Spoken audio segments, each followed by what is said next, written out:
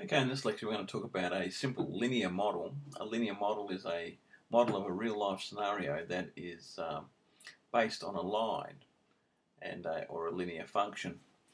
Now, a simple one is what's sort of in a business context, and that has to do with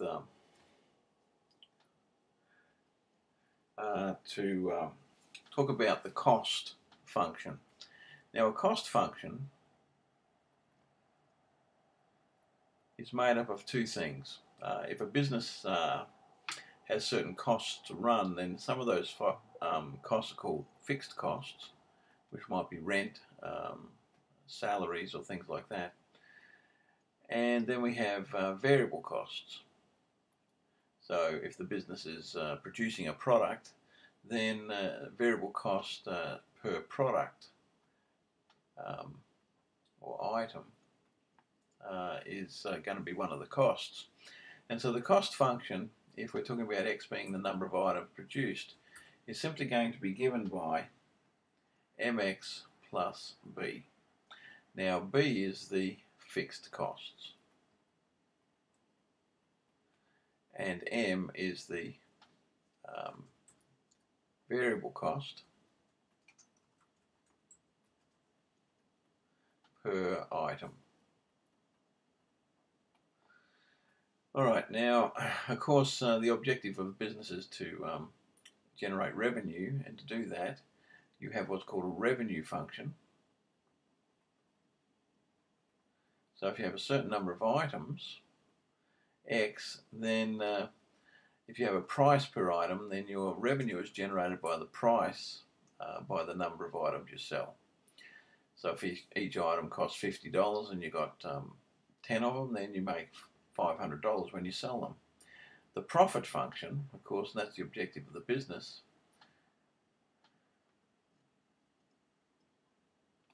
right, is equal to the cost function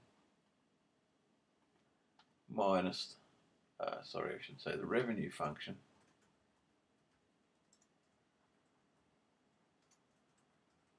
minus the cost function. So in other words, our profit function px, if we like to call it px, is going to be revenue function minus the cost function.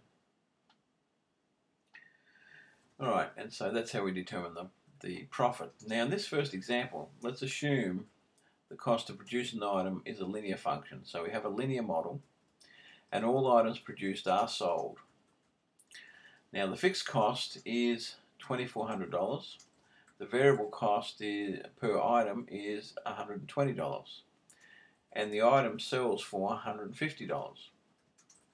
We want to write a linear model function to model the cost, the revenue, and the profit. So let's first of all use the cost. So the cost function is going to be given by, notice, remember we said it was mx plus b, where b is the fixed cost and m is the variable cost. In this case, the variable cost is 120x plus the fixed cost, which is 2,400. So there's our cost function. Now let's talk about the revenue function. R of x is going to be the price per item, and the price it's selling for is $150, so it's 150x. Right, thirdly, the profit is going to be given by the profit function, which is simply the revenue function minus the cost function, which in this case is 120x plus 2,400 minus, did that run the wrong way, that's going to be equal to 150x minus 120x plus 2,400. So this will be 150x minus 120x minus 2,400, distributing the negative sign, and so this will be 30x minus 2,400, and that'll be our profit function. Right, now this is how we deal with this particular kind of linear model. And a question we might want to ask ourselves is, how many items need to be sold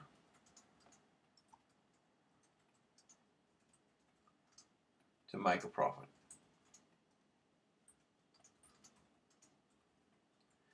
Now, there is a place where the revenue is equal to the cost, and this is actually what we call the break-even point. Okay, and if we want to, of course, find when we make a profit, then we need to have the revenue being greater than the cost, or the profit being positive. Okay.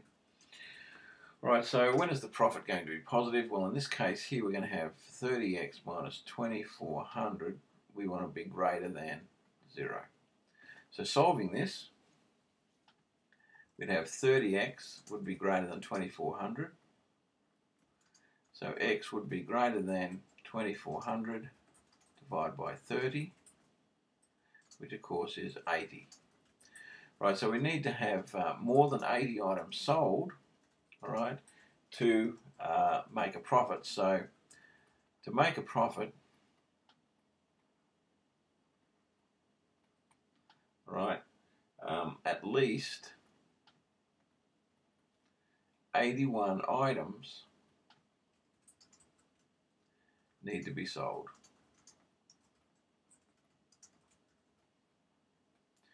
Right, if it's only 80, then that's our break even. So 80 items, the business breaks even. So at 81, they start making a profit.